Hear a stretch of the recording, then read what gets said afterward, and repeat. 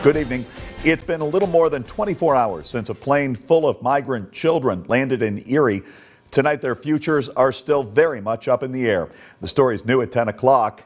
This is the scene that played out on the tarmac just west of Erie International Airport last night. 146 girls, all under the age of 12, from the U.S.-Mexican border, arriving in Erie after a flight from Texas.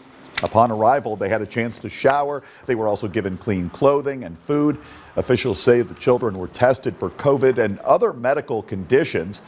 There's now a medical team from the National Institute of Health that will stay with the kids for the time being. They're also being supported by the Holy Family Institute out of Pittsburgh. Though I can't speak exactly to why Erie was chosen, I can speak to the good work that Erie has always done when presented with individuals in need. Well, now that they're safely here, where they go next becomes a top priority. Julia Hazel joins us now live outside the dormitory where they're staying. Julia.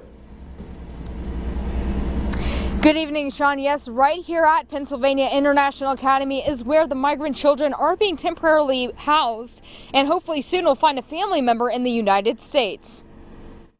The 146 migrant children that traveled from the U.S.-Mexico border are now housed at Pennsylvania International Academy in Erie and are still waiting on what the next legal steps are for the children. The easiest step would be to find a relative in America, which is not going to happen, I don't think.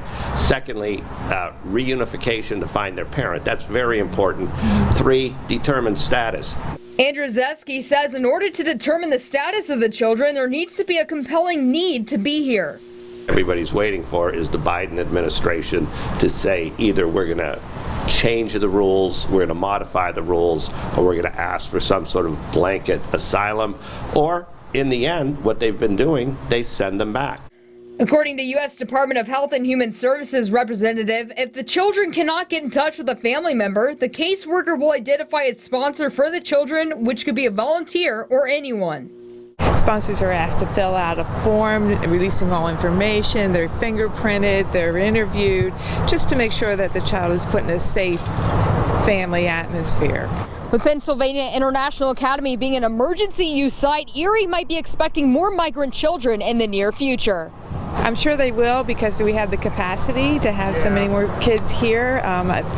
The capacity is, I think, 548, but we'll probably stay under 500 just so the kids aren't crowded. I feel sorry for them. They're children, and I think we all have to remember that. They are children, and they're children who don't have their parents around.